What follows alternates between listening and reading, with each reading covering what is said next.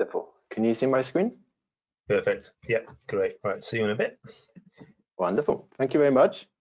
Well, it's a pleasure to be here. First of all, thank you for inviting me to take part, and thank you for volunteering me to go first. It's a privilege. So my name is Nathan. I work as a journal specialist for the Frontiers in Plant Science journal. What that means is that my main role is in the development of the journal, whether it's building our editorial boards, maintaining them, and also ensuring that our editors can develop new areas to highlight within the journal. And this is primarily through research topic collections, which I'll mention later on as well. So, about if it changes slide. Okay, great. A little bit about who we are. So, Frontiers in Plant Science is part of the Frontiers Publishing Group, and this has quickly become one of the largest publishing groups there is. But more importantly, it's one of the largest open science publishers. So Frontiers is really on a mission to make all science open. And this is because we want to help this transition from traditional publishing to open access publishing. And one of the reasons for that is because we really feel that open access publishing is the way to accelerate scientific and technical innovation. And this leads to societal progress, economic growth, but really it leads to living healthier lives on a healthy planet. So, as I mentioned, Frontiers has grown very rapidly. It started about 13 years ago from a few neuroscience journals, and now covers over 90 different journals, with a cumulative total of well over 190,000 published articles now. So this is really staggering growth, and this is so important for Frontiers as a publisher because it means that all these 190,000 published articles are now in the open domain. Anybody can access them who's got an internet connection. This is really putting out research and knowledge into the hands of everybody. So it's something that we're very proud of and something that we don't want to hide behind because we're really striving there to become one of the largest publishers there is. I'm going to mention a little bit about Plan S right at the beginning. I'm sure we'll discuss it a little bit later. But from the beginning, Frontiers has been a fully Plan S compliant journal. There are 10 key requirements to being fully compliant, but I'm just going to mention a few of them for now. So first of all, the Plan S means that the authors of the publications retain the copyright. So this means, for example, there's no embargo period. It means that your research and your publications are really yours. You can use the images in your presentations. You can use them for however way you like, as long as you cite us correctly. And that's one of probably the most fundamental requirements of the Plan S movement. Secondly, and this is something that I really wanted to highlight, is that in this transition to open access publishing, we really need the scientific community to be on board. And so this means having the scientific community trust the publishers. So we really want to get away from those hidden deals between publishers and institutions, and ensure that the transparency is there for everybody to see. Nobody is going to be on board with open access publishing if they don't have the faith and confidence in it. So for example, with Frontiers, you can see exactly where all of the APC costs go in terms of developing new journals, supporting research from areas of the world without so much research funding. So I'd really encourage you to look into that and ensure that where you're publishing, there's this transparency to the costs associated.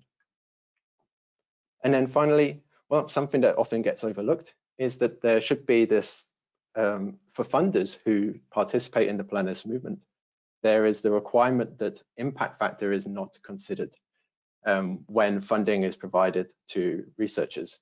And this is something that at Frontiers and Plant Science we're very keen on, because it means that we can now give you the tools to understand the true impact. Can you still see my screen? Sorry, it's just disappeared for me. Yeah, I can still see it. Oh, okay. Sorry about that.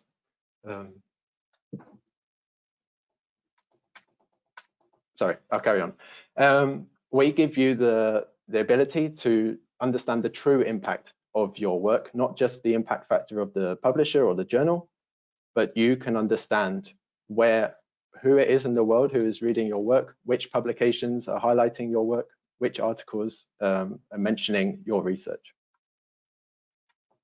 So Frontiers in Plant Science specifically, we're the largest publisher of plant science research by quite a considerable way. We're publishing by far the most articles in the plant science field. And obviously with that scale also comes citations, but those citations match the number of articles that we're publishing. So this results in an average impact factor of 4.4 for the journal. And apart from these average metrics, the sheer number of citations demonstrates the influence that our journal at Frontiers in Plant Science is having on the overall plant science community. And that's something that we're very pleased and privileged to be in that position. One thing that might be different to many other plant science publishers is that we focus on the validity of the results and not so much on the perceived impact of the research during the peer review process. So one of the strict criteria or criteria that you do not reject for is based on the perceived impact of the manuscript. And so there's plenty of good research in the past which has been rejected based on this idea of perceived impact. But Frontiers in Plant Science, if your research is valid and scientifically sound and passes through our rigorous peer review, we will be more than happy to publish it. But this isn't to say that our articles are not of high quality. We apply very stringent rejection criteria, and this is because we split our journal up into a number of different sections. There's a very strong independent editorial board who has the oversight to ensure that there are the certain requirements required for each manuscript which is published. A little bit about this editorial board that I just mentioned. We're a very community-led journal. So leading us at the moment is Yundi Zhao. He's recently taken over as our chief editor of the entire journal. He also oversees the plant physiology section of our journal. And with him, there are 20 other specialty chief editors, each with their own special section, whether it's crop and product physiology or plant abiotic stress. They all ensure that their specific sections have their own criteria for each manuscript which is submitted. Now, alongside these, we also have a number of guest associate editors. Now, we love our guest associate editors because they come on board with us temporarily, and they often come on board to highlight their work in so-called research topics. So research topics are article collections with Frontiers in Plant Science, which really, at that moment, highlight the current research which is taking place.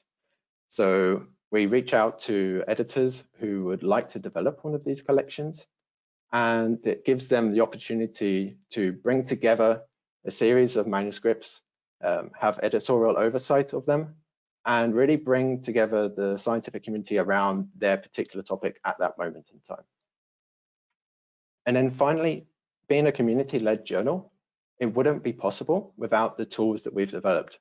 So we understand that academic researchers have more than enough on their plates, and we really want to ensure that if we are community-led, that we give those tools to the researchers. So this means we have developed the technological tools, such as our artificial intelligence review assistant, which helps to identify problems in the manuscripts, such as plagiarism, image manipulation, etc., while also meaning that they can very quickly move between manuscripts. They can quickly respond to reviewers' comments as an author.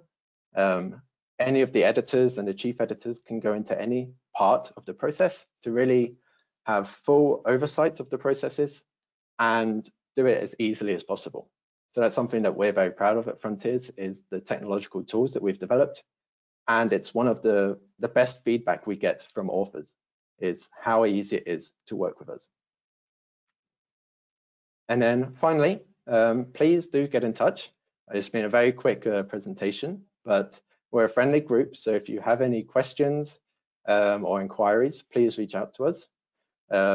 Team of journal specialists is led by Ludmila, my manager. And really this year, we're focused on developing our editorial board for one. So if you're interested in reviewing for us or you're interested in editing manuscripts for us, please let us know. We'd be happy to discuss this with you and discuss the roles that are involved. And then secondly, research topics. We're always on the lookout for which areas of research to highlight with our platform, and we'll be very happy to support you in any way you want. And I look forward to hearing from you. So I think with that, that's the end of the presentation. So thank you very much for listening. Thanks very much, Nathan. So we're going to come back later. Everyone will be able to field the questions. So please think about questions you want, more general questions that you'd like to ask, not like, what happened to my manuscript that I submitted to Frontiers 3 weeks ago. So if you have general questions for all of our presenters, please come back later on. So next up is going to be Sarah, who's going to present now. So let me make her the presenter. Thanks, Nathan. We'll see you a bit later.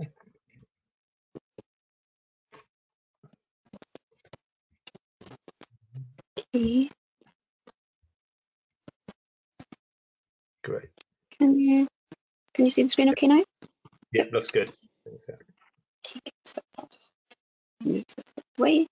Okay. So yeah, thanks very much for inviting me to participate today. It's a pleasure to be involved. I'm Sarah Lennon, the executive editor at the New Phytologist Foundation. My details there on the New Phytologist Foundation website if you're interested in finding out a little bit more. Sorry. So the New Phytologist Foundation is an independent, not-for-profit organisation that is dedicated to the promotion of plant science. Some of you may know us as the New Phytologist Trust. We changed name last year. The reason for this was we felt Foundation would give greater prominence to the not-for-profit charitable aspects of the organisation, and it was more widely understood globally, as we're based in the UK, but we're an international organisation.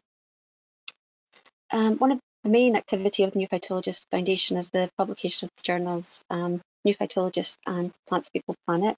New Phytologist, hopefully you'll be familiar with. It's founded in 1902. It's a broad spectrum plant science journal. Plants, People, Planet, and I'll talk a little bit more about New Phytologist in the next slide. Plants, People, Planet is the latest journal, the newest journal from New Phytologist Foundation. And again, that's quite broad focused plant journal, but we focus on plant related research, not strictly plant science, so it's interdisciplinary and covers all aspects of plant focused research that's of relevance to plants, people and the planet. We also undertake a lot of community activities, the New Phytologist Workshop and Symposia series being two examples of that. Obviously, due to the pandemic, we haven't been able to take forward our symposia and workshop series in the way that we normally would. So we've paused our symposia activities for the moment. We had 3 symposia planned for last year.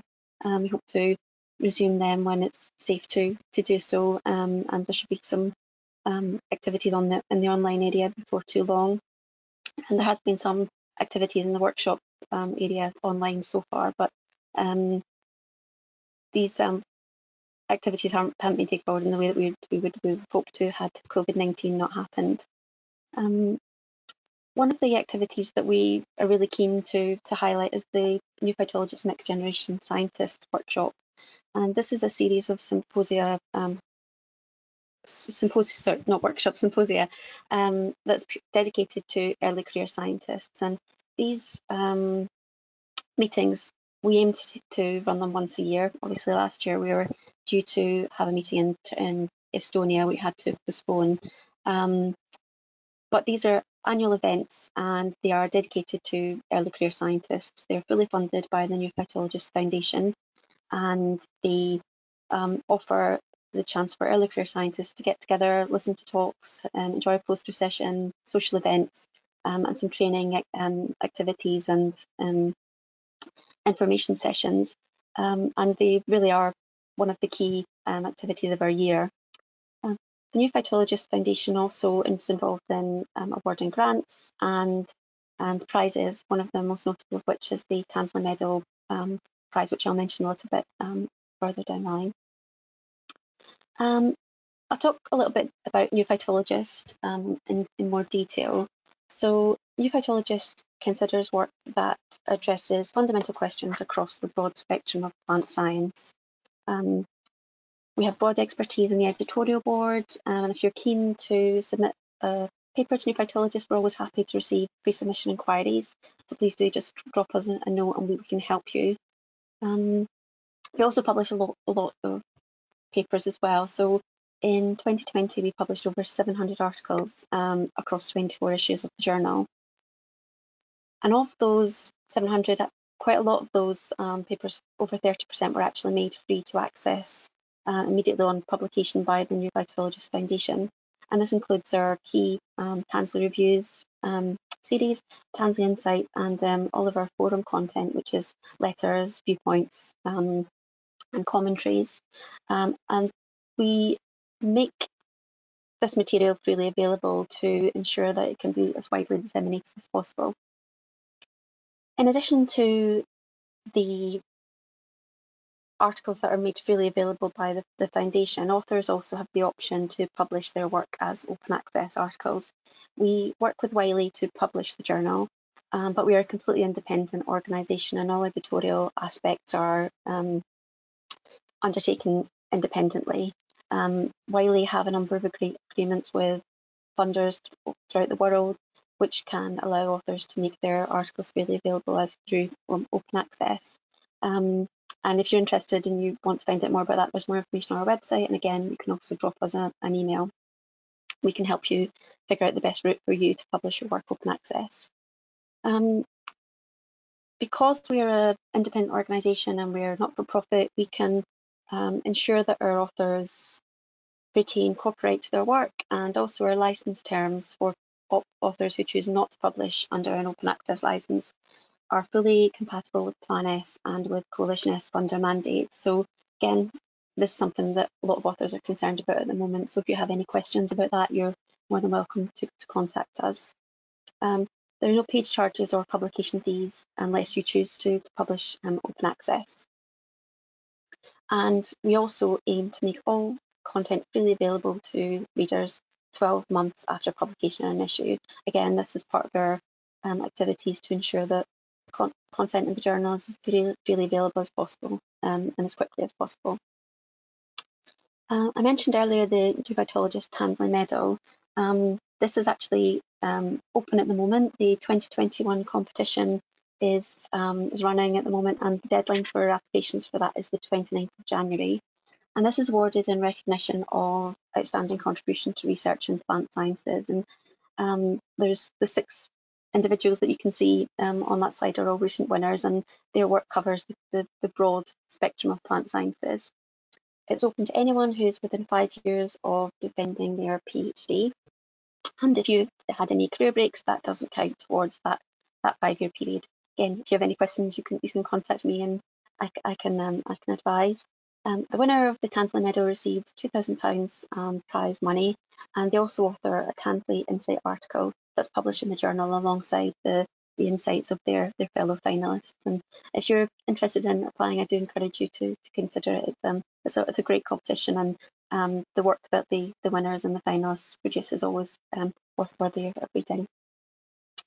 I'll also talk briefly about Plants, People, Planet, which, as I mentioned, is the most recent journal from the New Phytologist Foundation. We launched it in 2019, and we've now published 2 volumes of the journal. Plants, People, Planet considers interdisciplinary plant-focused research that's of wide relevance to people, society, and the planet. We have an interdisciplinary editorial board, so as well as plant scientists, we have social scientists and people who work in the arts and humanities, and we aim to really capture that broad plant-focused research. This journal is fully open access, so authors can publish under an open access license here. And again, there are numerous arrangements that Wiley, our publisher, has with funders that may facilitate you publishing this way. The journal also features unique article formats such as Flora Obscura, which is a really interesting series of articles focusing on unusual plant-focused research. And if you're interested, there's more details at plantspeopleplanet.org. So I realised that was a really whistle-stop tour of some of the activities of the New Phytologist Foundation, but you can also find out more information about the foundation and our journals at newphytologist.org. You can contact me at that email address on screen, and you can find my email address online as well. So happy to answer any questions that you might have online and also later on in the session. Thanks so much, Sarah. Thanks so much. That's great. Nice whistle-stop tour of New Phytologist Foundation. Okay, so next up, we're going to invite Mike to come and talk about JXpot. There you go, Mike. Okay, how does that look? Looks good. Great. Just going to move that there. Right. Okay. Thanks, Geraint, for inviting me to talk today. And I'm just going to give you a very brief intro of who JXB is and what we're about. Okay. If you want to contact us after the event, then the details are here, and I'll provide them again at the end as well. So we've been going for 70 years. The first edition was in March 1950. So we've got quite a long history. The current editor-in-chief of JXB is John Lunn. So he is based at the Max Planck Institute for Molecular Plant Physiology in Potsdam in Germany. And he's been the editor-in-chief since, well, for about a year now. And he took over from Christine Rains. But he was an editor with us for a long time before that. The journal is owned entirely by the Society for Experimental Biology, the SEB.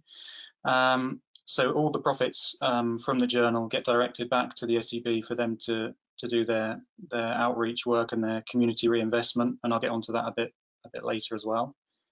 But also being owned 100% by a society really sort of influences our editorial policies, and we try to be as inclusive as possible wherever possible.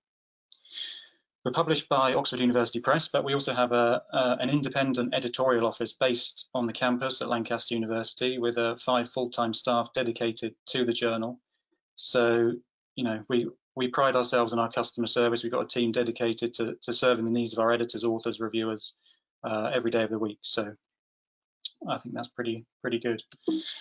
Let's see if I can change the slide. Right. So we've undergone a few changes recently. Hopefully for the better. We're now online only. So as of the beginning of this year, we finally dragged ourselves into the 21st century. And as of the beginning of last year, we've switched to a slightly different hybrid publishing model. So we used to have a very popular hybrid publishing model. We've recently changed it, and the main reason behind that was to allow as many people as possible still who wanted to submit to JXB to still be able to do so. So this involves getting more institutions into read and publish deals so that if they are Plan S funded, they have a route to publish in JXB still. We've undergone a big expansion of our editorial board in the last 12 months. So we're now more likely to have an editor to handle a manuscript in a specific area. We've got a more diverse set of specialisms amongst our editorial board.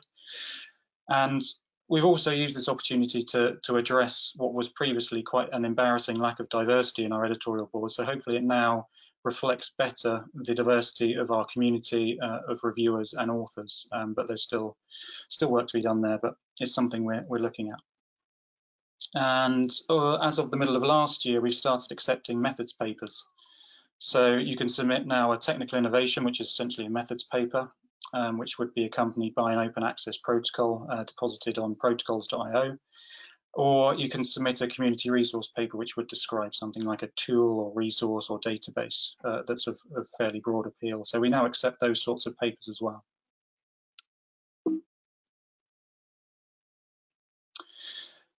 I'm just going to briefly touch on submissions because I know it interests quite a lot of people. So we do try to be as flexible as possible when checking in new manuscripts, new submissions. So we have a few basic requirements, and they're purely there just to help the referees and editors assess a manuscript. So they are that the manuscript must have line numbering, figures have to be legible, and the English is sufficient that people can understand what's in the manuscript. If they're all ticked, then we'll check your manuscript in, and it will go to at least go to the editor. So we try to be as flexible as possible with the formatting. We also have embraced bioRxiv. So for some time now, we've been fully integrated with bioRxiv. So authors can transfer manuscripts from that preprint server to the journal at the click of a button. So no need to re-enter all your metadata. And you can also submit to bioRxiv at the same time you submit to JXB.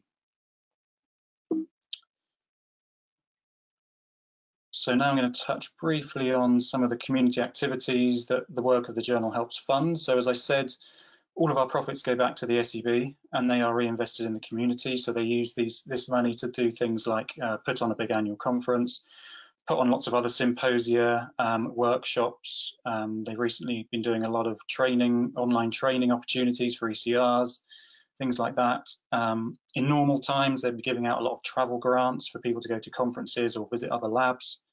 And they also do quite a bit of outreach work as well. So that's where all our profit goes. Coming soon, we're going to kick off, well, in a very minor way, a JXB webinar series. So these will be where recent authors of the journal, in the journal, will present sort of a brief overview of their paper. We're going to kick that off in March with, I think, Eric Murchie talking about canopy photosynthesis and Diane Bassam from the States talking about TOR signaling. So there's a couple of exciting webinars coming your way. The editorial staff in Lancaster can also help you promote your paper. So we encourage, especially ECRs, to get involved with things like our first author videos, where we'll ask you to record a little 1 minute, 2 minute video on your phone, just giving a brief overview of your paper.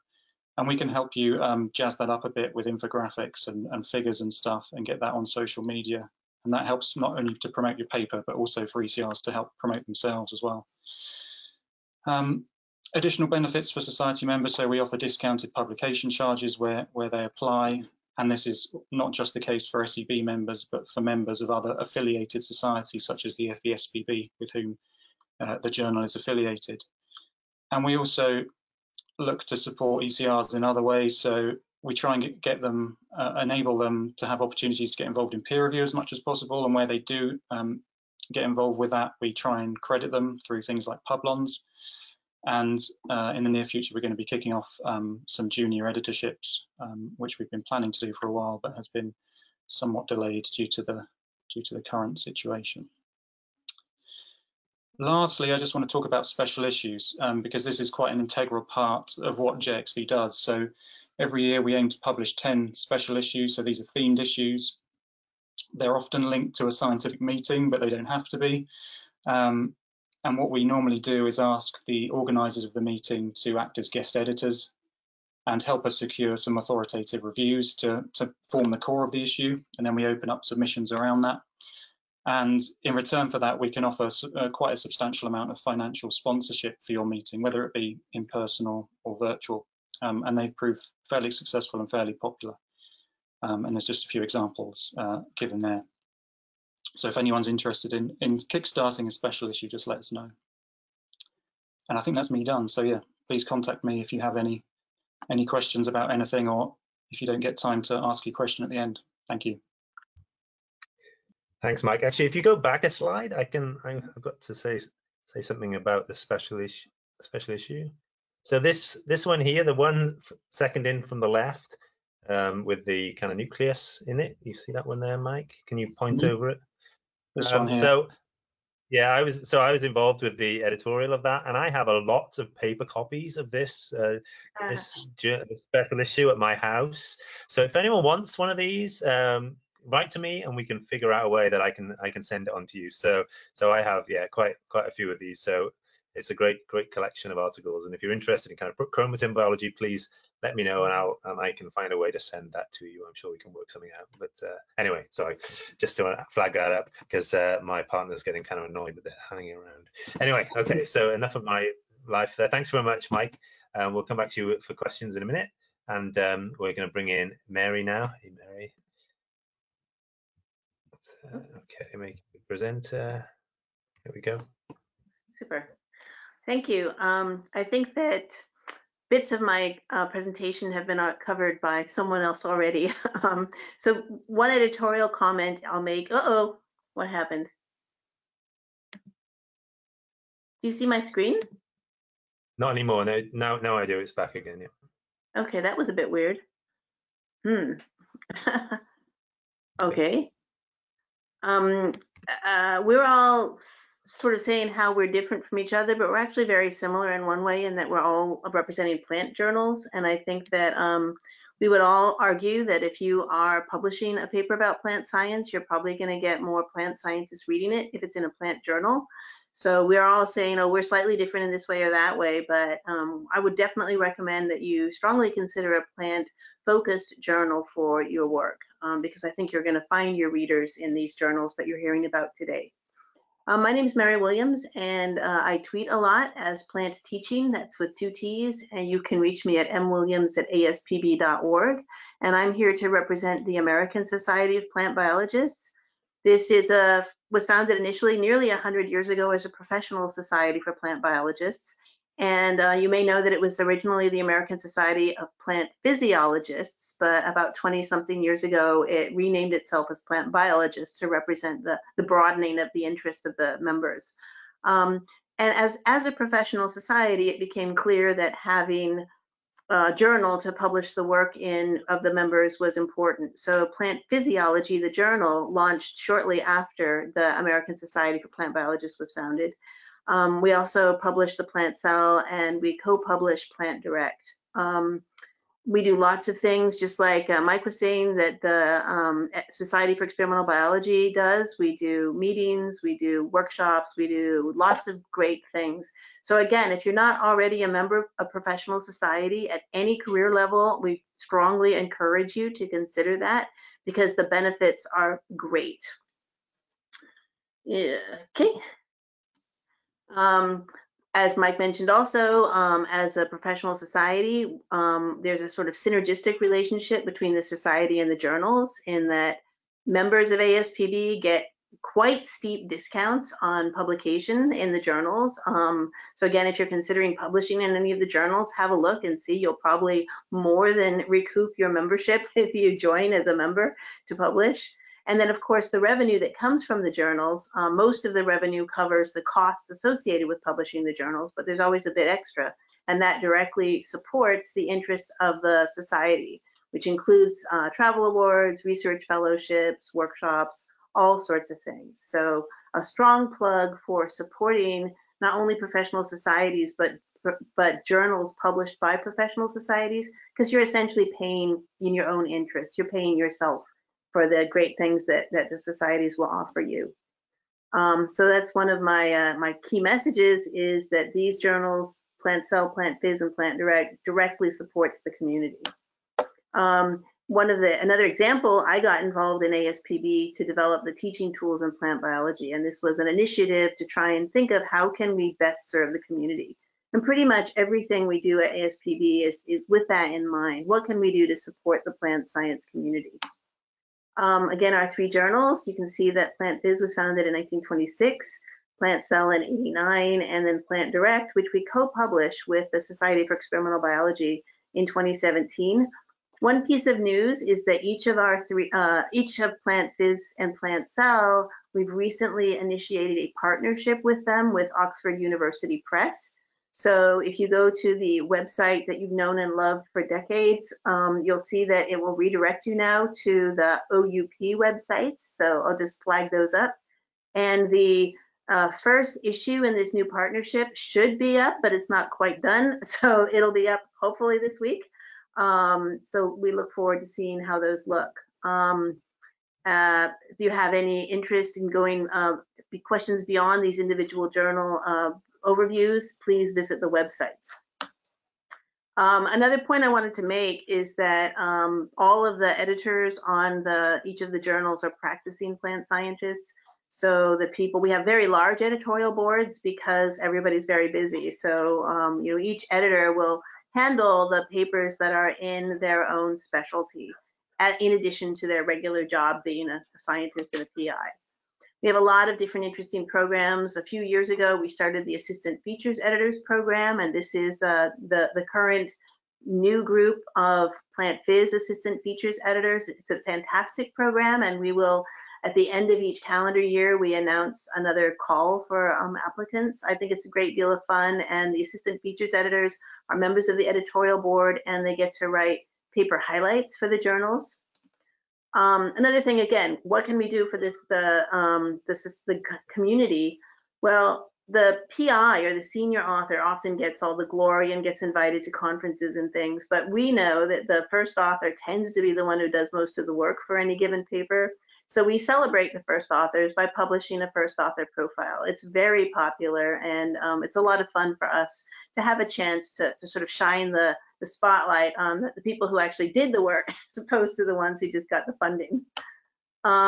We also have focus issues. Plant Phys has had maybe 6 or so focus issues a year for quite some time now, and Plant Cell is just beginning to revisit this. Did it for a while, stopped, and now we're starting again. So in April of this year, we'll have a focus issue on plant genomes in the Plant Cell, and then the next one will be April of anyway, probably got my dates wrong, but check the website. We've got a focus issue in cell biology with the application deadline of May 1st, and I'm helping to coordinate that.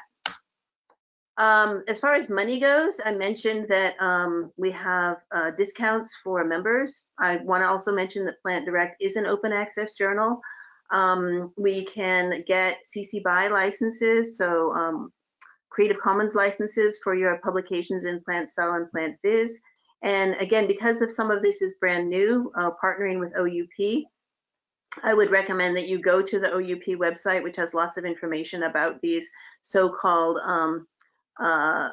partnerships. They're sometimes called transformative partnerships or transformative agreements, where the publisher partners with, for example, an institution, which provides open access fees for the authors. So it's kind of a newish thing in publishing, and it's something that you might want to read up about.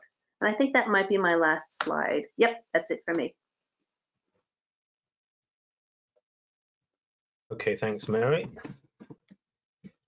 Okay, so last but by no means least, let me invite Chris forward. Okay, Chris, let me share your screen now. And please, just before I go, let me encourage everyone to now start to put questions into the question box, and then I will put that to our speakers after Chris has talked. So thanks so much, Chris. Good. Okay, can you hear me and see the screen? Yeah. Yes. That's good. Good. Okay. Well, I'm Chris Surridge. I'm chief editor of Nature Plants, and I'm feeling slightly overawed by being in this company because I'm by far the youngest journal, the smallest journal, and the journal with possibly the least additional activities that go on around it.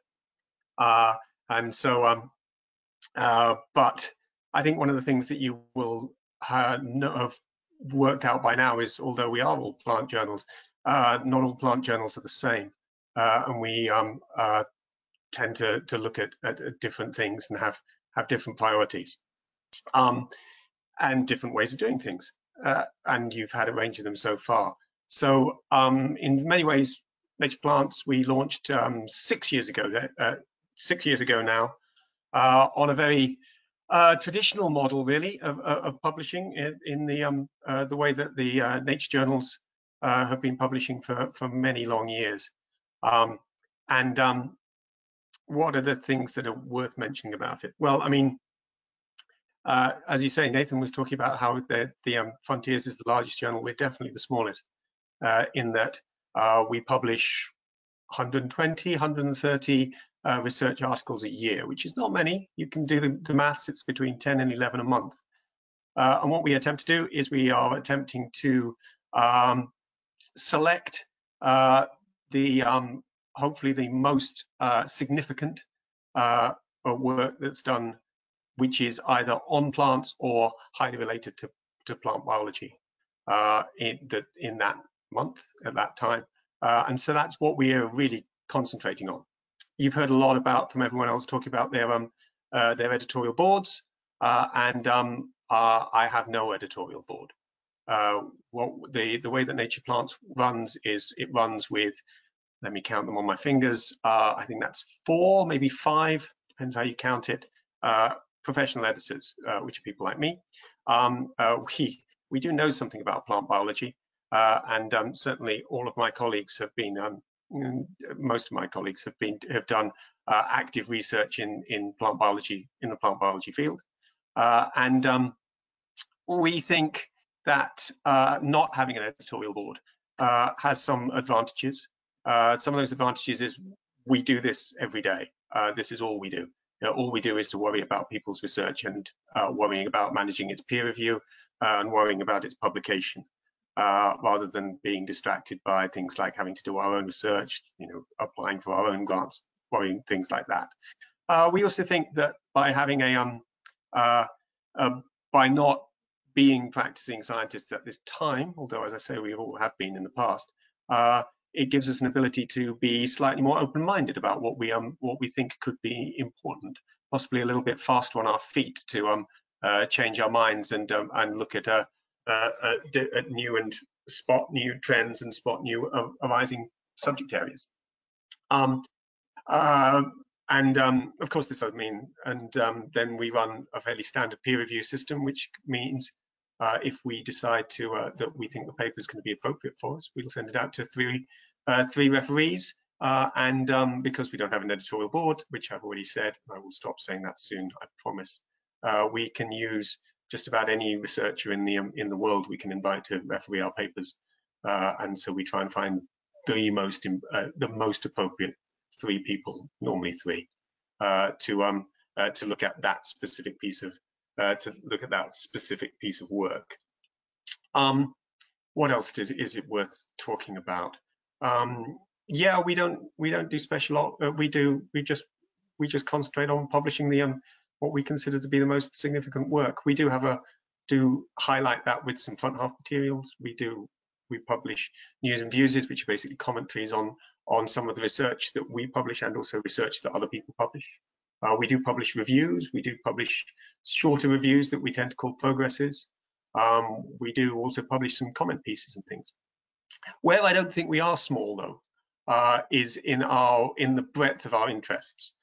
So we really do try and look at the entirety of plant biology and everything that is going to be of all the research that's going to be of interest to plant biologists. So, like our core research areas are molecular and cellular biology and genetics, but we will go across the whole scale of plant biology. So we will publish and are interested in papers that are looking at the atomic level, which tends to involve structural biology and photosynthesis, right down at the atomic and sometimes with photosynthesis subatomic scale. And then we'll take it all the way up through the molecular and cellular biology, through the plant physiology. We'll look at ecology. We will look at agroecology as well, and agricultural systems and relevance there. And we will move up to having a global oversight with plenty of global scale ecology, plenty of, when we can get it, when it's good. And also we have an interest in the way that plants, people, planet, I never get those 3 in the right way, has a look at the interface between humanity and plants. We also have an interest in there. So we will look at things that we will broadly call sociology, I guess. And we'll do some archaeobotany, so archaeology. So we run the whole gamut. So that's why I have some breadth. Right at the moment, well, up until about 2 weeks ago, we were a journal that was purely a subscription-only journal, and that it was we were entirely free to authors, and to read our content required a subscription. Although there is always a way. There are always ways that you can read our content without having subscriptions. Normally, we have the read-only PDF versions of papers, which authors tweet out links to. We often tweet the links out to. Tweeting is a good way of finding papers. So yeah, up until 2 weeks ago, we were like that, and then at the beginning of this year, in common with all the Nature research journals, we have moved into what we're calling transformative journals. Mary talked about transformative agreements, which are ways to deal with author pays fees for open access. It's going to take a while before the whole of the research literature is going to be able to be published open access, and a lot of that is to do with very boring things about money and the way that financing research is structured. So it's going to take a little while, but to go fully open access for everybody. But that's why we're calling ourselves a transformative journal, is because we are pushing to hope to be publishing more and more open access content over the coming years. And we're not saying how many years, because we'll see how it goes. But it's good. But as I say, as Mary mentioned, transformative agreements. At the moment, we have transformative agreements. I think we've only got 2 at the moment, but they're quite significant. One of them is with Max Planck in Germany, which means all Max Planck authors can publish OA with us with no cost to them, because Max Planck covers it. And another one with the University of California. So we'll see how that progresses. We hope it progresses quickly, but we are committed to ensuring that no one will ever be able, no one will be prohibited from publishing at Nature Plants because of any ability or inability to pay. Other than that, what else did I want to say? What else did I want to say about anything? I think that's probably enough, because by now you've listened to the 5 of us talk, and I suspect that we will have much more interesting answers to questions than anything that we can dream up off the top of our heads. You can easily find my email address. It's on the website. Thank you. Great, thanks very much, Chris. Thanks very much. Okay, so let me invite the other speakers to come back up. Let me remove this. Hey everyone, a minute. Let me take back the screen. Okay. Okay, so yeah, I encourage anyone to ask any questions you have. So the first one we come in inevitably about cost. So so Lawrence Binshelder has given a talk. So one issue is quite right in this era of open access. Oftentimes the prices can be more expensive, especially for small groups that have smaller grants. Can you outline how you can, what your journals do to help people get around this if there are issues with getting the costs required? So, Chris, do you want to kick off with that if you want to? If you've got an answer. Yeah. Have I got an answer for it? Well, on the one hand is that you don't have to take up the open access options, and you continue. We aren't changing what we have been doing for the last 6 years. Which is, you come to us, we'll publish your paper. It has absolutely no cost. We don't charge. We won't charge you color figure charges, word counts, anything like that. There is no cost to authors if you are happy for us to publish the paper and have it under under embargo for 6 months before releasing onto an open access repository, and we'll facilitate getting it into an open access repository as well. We'll look after all the deposition to PubMed Central for you. I think that's the right one. And we have no problems with you putting your paper before you send it to us onto a preprint server. That has absolutely no effect on the way that we look at it. And again, they also said, if you are an author of one of our papers, we will supply you with a link that you can share with anyone, which will take them to a free-to-read version of your paper.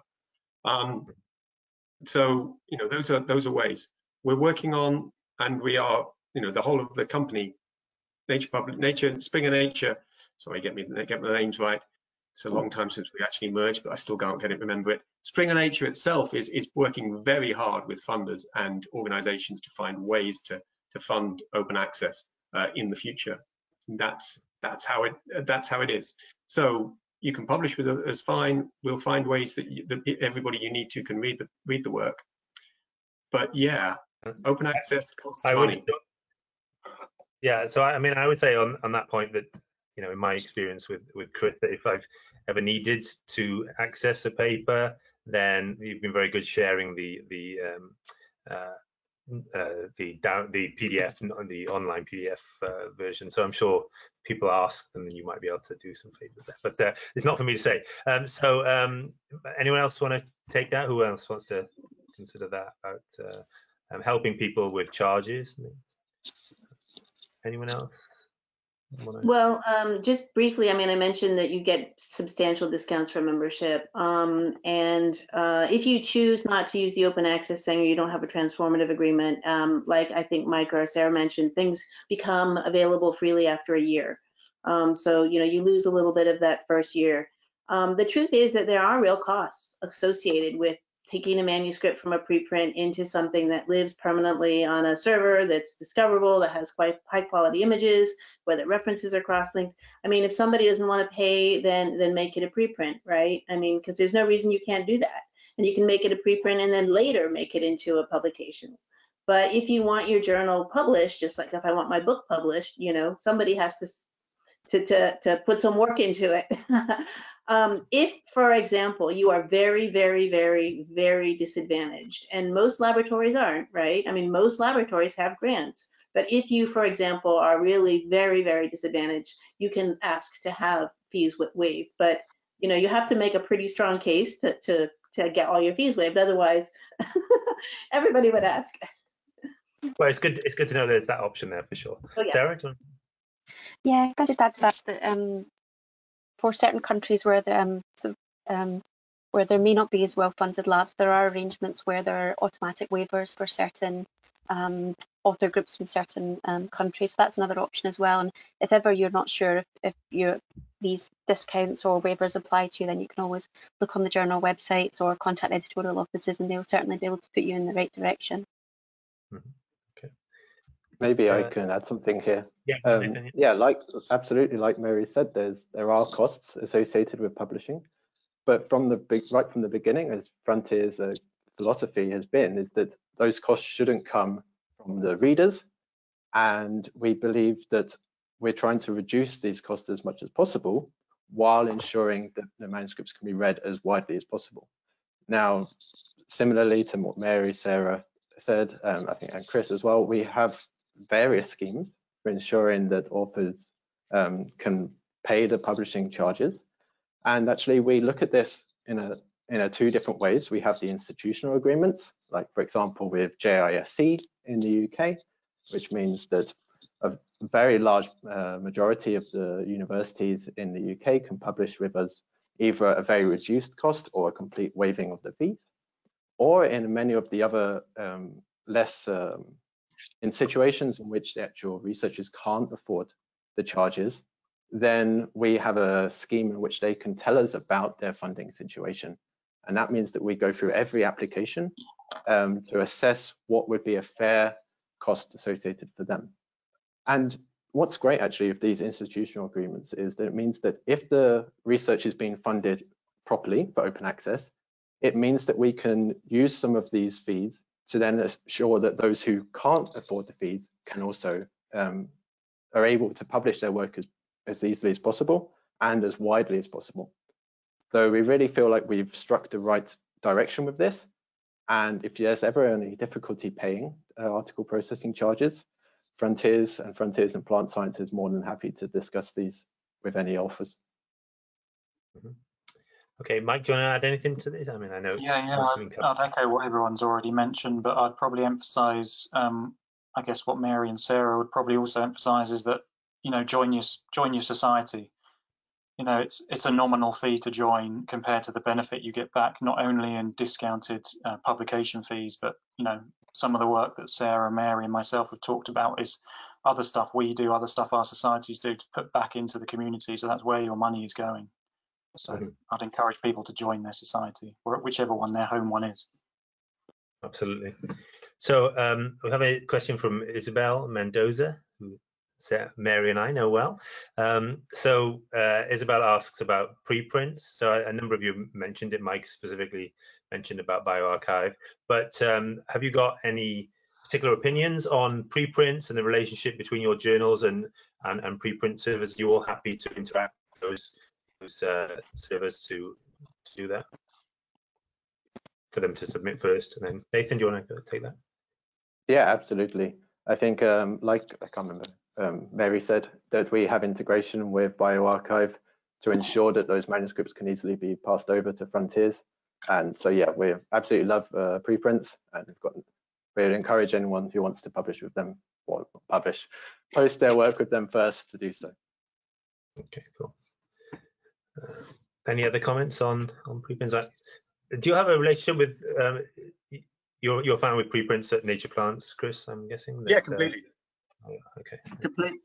Completely. I mean, what we basically pretend they don't exist for the purposes of looking at it. So if things are posted on a preprint before they're submitted to us, that doesn't mean that we would reject them or take them any other way. And equally, if things are published that are present on a preprint server, which would say scoop of any work that we have under consideration, that also doesn't count. So we basically, for the purposes of selection and review, we ignore preprint servers completely. That seems to be the easiest way. When I say we ignore them, it doesn't mean that we haven't got alerts running on them to find out what's going up there. But yeah, you are aware of them. We are aware of those, and every now and again, and occasionally, since my colleague Guillaume is quite an avid user of Twitter, he runs most of our Twitter feed. He will often comment on papers that are in the preprint servers, in bioRxiv, for example. And it's surprising how often we suddenly find a submission of that work to us, which was not our intention. That's not what we were planning on. We just thought it was good work. But that often happens. But so yeah, absolutely no problem. I would recommend that if you're an early career person and you can put your work on a preprint, you do it. I know that some PIs don't let you, but maybe that's something to think about when you're looking at your next lab position. What is the PI's position on preprints, and does it mesh with what you have in mind for your career? Absolutely. Okay, so let me ask a question about the relationship between journals and journals within the same kind of stable, if you will. So particularly between JXBot and ASB, maybe you can talk about the movement of journals amongst the movement of papers between journals. So what sort of relations do each of you have with different journals? So I think you understand the question I'm trying to make here. So is it, for example, Mary, the movement between Plant Direct and Plant Phys and different things like this? Do you want to kick off with that? Okay, so R3, Plant Cell, Plant Phys, Plant Direct, you can move between them seamlessly. Plant Direct is a recipient of papers from Plant Phys, Plant Direct, Plant Phys, Plant Cell, and Plant Journal, and I think Plant JXBot at some point. Yeah, okay, I don't know if it's current or it's imminent, but yeah, so it's sort of catching things. Obviously we know that things move between JXBot and Plant Phys, but it doesn't happen through a pipeline. So we talk to each other and we know these things happen, but we don't have these conduits that are sort of whizzing papers back and forth between the stables, as you say. Mm-hmm. Yeah, okay. Any other comments? So, Sarah, what about the relationship between New Fight and PPP? Is that a possibility there? Yeah, so we do occasionally advise an author who's submitted to New Phytologist that their work would be suitable for PPP, Plants, People, Planet. But because the scope is quite different, and for publication in Plants, People, Planet, we'd expect to see that societal element. Not all submissions are suitable. So there is a fairly straightforward transfer process between those two journals. It's easy for us because we're both owned by the New Phytologist Foundation. We share the same editorial office. There's similarities in editorial office staff rather. So that's a really, really easy transfer option. And if your paper is rejected at New Phytologist and you're not given the option to transfer to Plant People Planet, but you'd like to, you can always drop us a note and we can help facilitate that as well. Okay. We did back in the pre-pandemic days, we had quite close connection to GXPlot because we were next door neighbours to them, but that was a different type of relationship. So like a long time ago now. yeah. So Nathan, can you give an insight about how things work at Frontiers? So obviously there's lots of Frontiers titles. Do you choose the one which is maybe, if it's not best for a particular paper, you might, or are you all competitive between different Frontiers titles? You know? No, we're definitely not competitive with the other Frontiers titles. But so say a manuscript comes to Frontiers in plant science first, and we have an initial look at it, and we send it to one of our editors on the board. And for example, if they really feel like it's not going to be suitable, or the chief editor of that section feels it's not suitable, and within the scope of that particular section, they may recommend that it's transferred to one of our other journals, in which case it's very simple. But generally, we try and keep all of the plant science, obviously, focused manuscripts within Frontiers in Plant Science, because we have 19 sections, which covers a wide range from just technical advances to plant physiology to whatever you want. So we really cover the broad spectrum. Yep. And Chris, maybe you can answer that in a similar way across the Nature state. It's very similar. I mean, all of the Nature journals run on the same back end manuscript handling systems, which makes transferring manuscript very easy. If we think a paper might be suitable, isn't suitable for us, but it might be suitable for another journal, you know, for example, Nature Communications or Communications Biology, we will sometimes have initiate a consultation with those editors, so that before we even send a decision to the authors, we can say, you know, it's not for us, but Nature Communications, it would be interested in refereeing the paper. Less commonly, though, I mean, it's still less commonly because it just doesn't happen, but as often, if a paper is being reviewed, and so there are referees reports, those can be transferred over to the other journal when we transfer, and I'm sure that happens. I'm sure Mary's that happens with Plant Fairs and ASB. So yeah, we have easily move around. Only if the authors are happy for that to happen. If you don't want any of those sorts of consultations, then we don't do them. And equally, it's always in the author's hands as to whether the manuscript gets transferred or not. It's all down to the authors. And these days, we've got lots of other journals, because this is a much more of a sort of Springer Nature section of Springer Nature. So we can transfer to places like BMC Biology, genome research, horticultural research. So we also have those collections. I said ICMJ, is that the right journal? Yeah, those. So they're all part of this. So we have that ease of transfer around those. Some of those will be less happy about sending reviews point. Yeah, anyway. Okay. But yeah, in general, we can transfer, and we can transfer referees reports as well. And so sorry, Chris, go on. No, I was about to say something that I'm not sure is true, so I won't say it. Fair enough. Mike, have you got a comment? I've got a question for you, but if you've got a comment on that. No, I'll just echo what Mary said, and that, you know, we are starting an arrangement with Plant Direct. Now that's gone through a testing phase, so we've actually transferred a few manuscripts already, and that's been successful. So we'll look to announce that sort of formally in the journal pretty soon.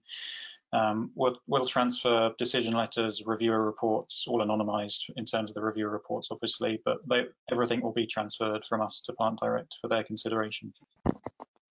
Okay, just a kind of question about a linkage, Mike, for you. So, you know, Mary and Sarah have kind of described the relationship they have with the different journals. So if anyone knows anything about the SEB, that they know they also own part of Plant Journal and also Plant Biotechnology Journal, but you don't have a relationship with those journals. Like, you published by someone different, right? Is that right? Yeah, so they're published by a different publisher, and they use different manuscript handling systems. So we're quite distinct from them, and there's no official transfer agreements between them. Yeah, that's right. And that's not so. There's been no conversations about that. Not yet. Okay. Fair enough. Okay.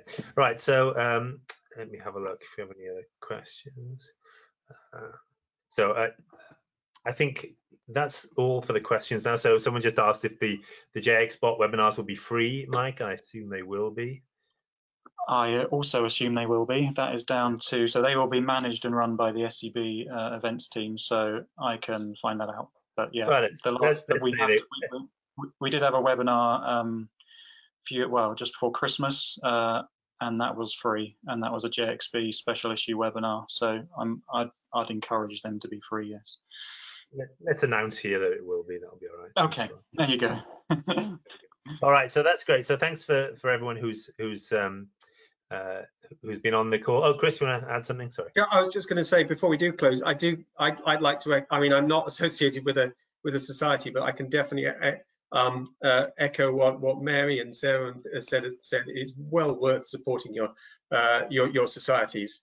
In fact, I think myself and all of the editors at Nature Plants are in fact members of the ASPB.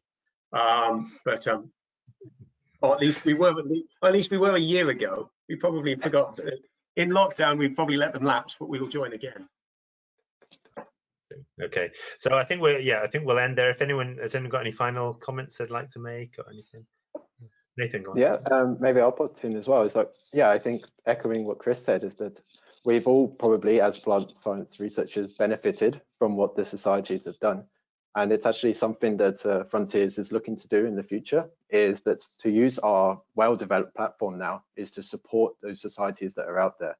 So, for example, if there is a plant society that would like to partnership with Frontiers, we'd be very happy to hear about it, because we have very well-developed platforms now which can facilitate the transition to open access in particular, and make it the perfect home for certain societies. So we'd be very happy to hear about that.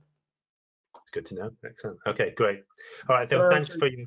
Can I say one more thing? Of course you can. To anybody who is still watching this, you now have got the fact that you are now looking at 5 editors and Geraint. So you know that we actually look like normal people, do not have horns, do not have tails, and we're happy to answer questions. It's always worth, if you have any questions, any doubts about your work, any doubts about whether it's appropriate for journals, any questions that might come up, the easiest way to find an answer to them is email the editor of whatever journal you're interested in. We're in general really friendly people, and we will give you all the advice we can, because the job of an editor is to help you publish your papers. Above all, that's what we do. That's what all of us do, and therefore you really, don't be scared of us. Get in contact.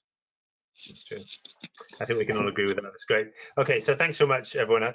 It's been very interesting. We've got some nice comments in the questions saying that thanking you for your contribution. So I will edit this and I'll actually put it up online so anyone can catch up with it afterwards, if that's all right with everyone. So thanks very much for everyone for coming, and we'll see you in a couple of weeks for the next webinar. Thanks very much. Cheers. Thank you. Nice to see everybody. Thank you, Grant. Bye. Thank you. Bye.